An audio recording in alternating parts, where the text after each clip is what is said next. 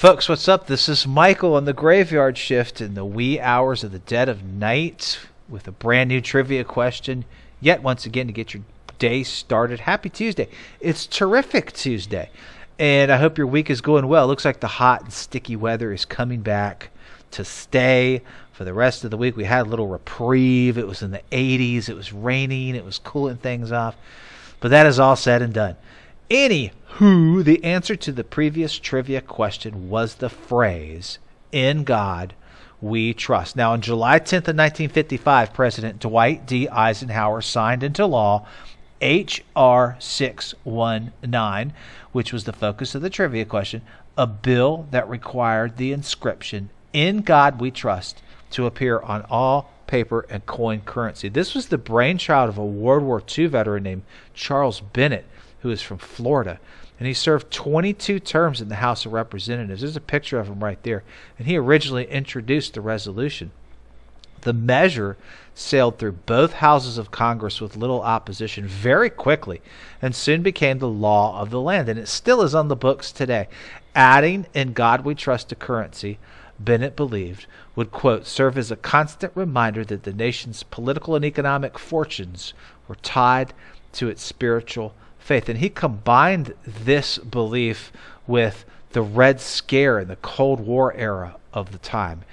He justified that with some of those mindsets and ideologies as well. Now, the inscription actually had its origins in and around the Civil War, going back all the way back to the Civil War, due in large part to the efforts of then Treasury Secretary Salmon Chase, who you might remember from your high school history class. Now, a little less than a year later, on March 22nd of 1956, H.R. Resolution 396 was introduced to establish "In God We Trust" as the national motto. And that bill as well became law a little later on July 30th. A couple of cool geek factoids. As you can imagine, with something that invokes a spiritual origin like the phrase "In God We Trust," American atheists and others have mounted legal challenges to the constitutionality of the motto "In God We Trust" on currency and coins.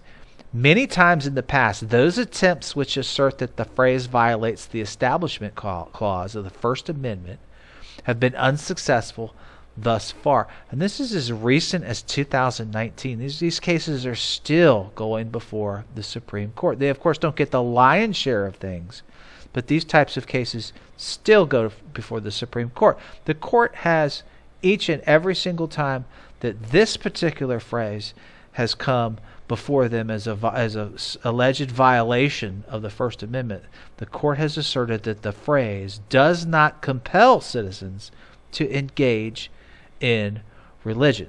So in November of 2009, I thought this was interesting. And I remember when this happened, President Obama mistakenly referred to the national motto as "E Pluribus Unum," which also appears on coins and currency. And that, of course, means "out of many, one." And that was one of the things that I threw in there that could have possibly have been an answer to the trivia question. Now, of course, somebody had to go and make a political issue out of this when this happened. And 41 members of Congress actually sent him a letter when he made this mistake and demanded a correction. He was like, "Hey, I just simply misspoke, and that's all there was to it." So also the name appears in many other places, as we all know. We've seen it on T-shirts. We've seen it on license plates. It's the name of one of the albums of my favorite rock bands called Stryper. So it's all over the place. But that gives you some origins of where the phrase came from and how it came to be on coins and currency. All right, folks, let's get to this terrific Tuesday with a brand new trivia question for July 12th. I guess we're just stuck in the 50s. That'd be cool. 50s was a good era.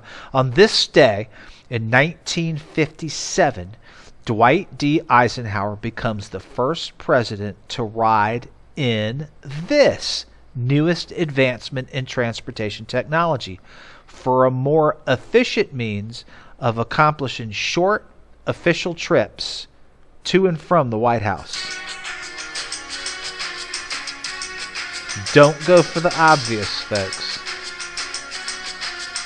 Think of the year. That's all I'm going to tell you.